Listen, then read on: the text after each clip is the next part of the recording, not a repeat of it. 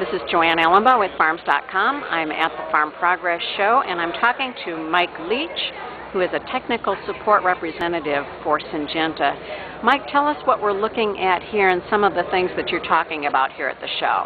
Well, one of the things that we're really highlighting this year at the Farm Progress Show is some of our technologies in terms of weed management to help farmers manage glyphosate resistance and the issues that are going on out there. For example, all of this giant ragweed, and maybe you can't see it on the camera, but there's some tall waterhemp. All of this is glyphosate resistant. It's a population from a known field here in the state of Iowa that is resistant.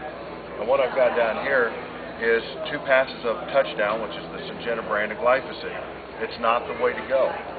All right, over-reliance on glyphosate will bring this issue on.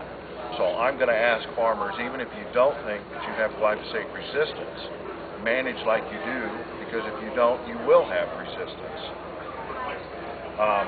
So the way to manage away from or to keep it out of your field if you don't have it, or to manage it if you do, is to come in with a pre-emergent soil-applied herbicide that has both grass and broadleaf activity. Now in this case I've got 2 options. One would be a 1-pass, full rate.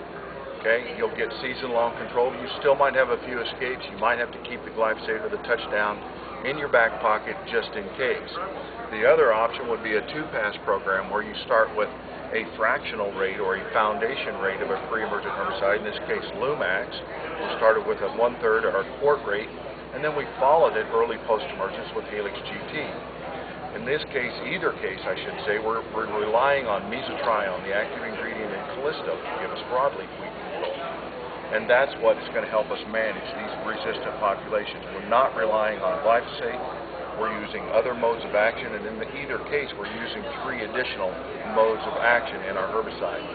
So it will help us overall keep it away, or if you've got it, it will manage it. You can still produce a profitable crop.